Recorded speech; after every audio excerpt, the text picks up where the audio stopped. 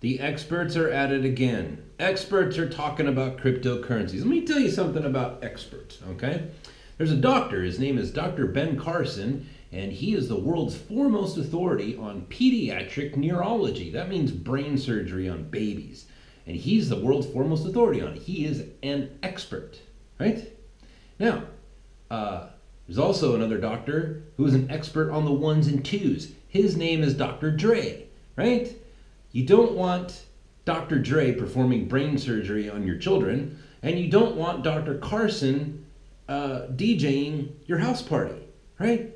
Because they're not experts in those things. They are experts, but expert doesn't mean expert at life, okay? If you're lucky and really smart, and if you work really hard, maybe you will be considered an expert at one thing. Maybe. Now, there's been a few anomalies throughout human history where people were experts at actually 3 or 4 different things, okay? But usually those people are mathematicians and sort of Renaissance people. Anyways, Charlie Lee is an expert, right? He went to MIT. That's like the coveted. I don't think I could respect somebody more for just academic accomplishment than having gotten accepted to, gone through, and graduated from MIT. That's the holy grail of, like, yeah, man, if you graduated that school, you're smart.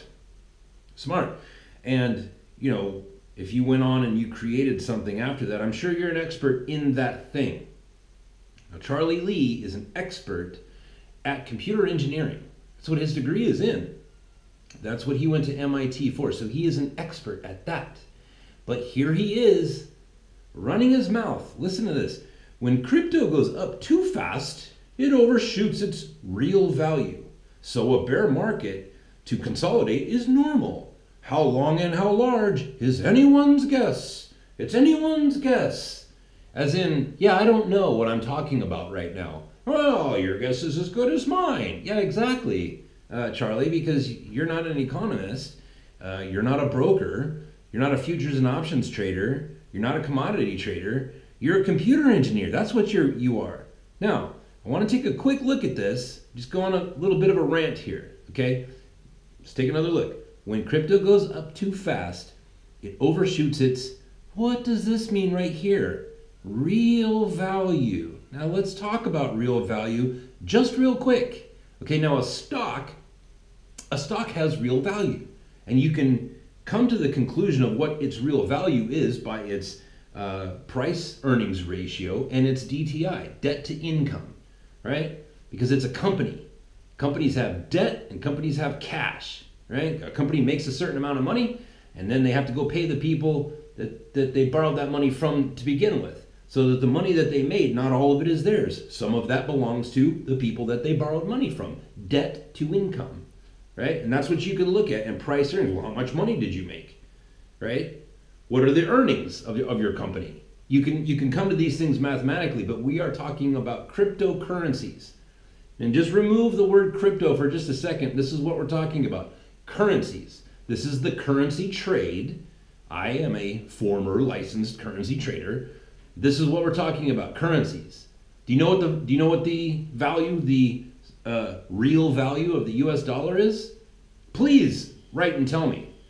Please submit your theory about how the dollar is worth what it is today. Is it the gold standard? Oh, that's right. We got off of that decades ago. Currencies are, since they're no longer metal-based, currencies arrive at their value at whatever it is that we say it is, right? If you say you have something to sell me and I tell you I have a certain amount of dollars, you have to agree and I have to give you that amount of dollars.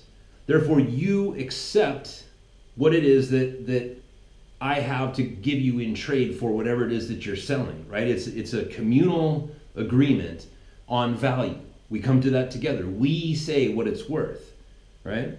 Now, let's take Bitcoin, for example. What's the real value of Bitcoin? I don't know. Why don't you call the Bitcoin Corporation and ask them what their price earnings are? Ask them what their debt to income ratio is. Oh, that's right, you can't, because it's not an actual company, right? Now, I love cryptocurrencies, and I think that there's a future in it, but let's be real here. You can't buy everything you want with cryptocurrencies right now. I believe that's going to come in the future, but right now you can't. You can't walk into 7-Eleven and buy a Slurpee with Bitcoin or any other cryptocurrency. Therefore, it is not a universal currency. You know what I mean?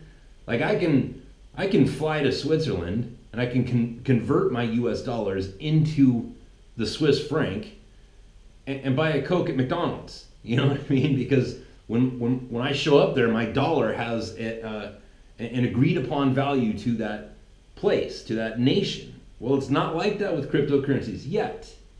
So when he's talking about the markets as if he's like a market expert. Well, when crypto goes up too fast, it overshoots its real value. What's it?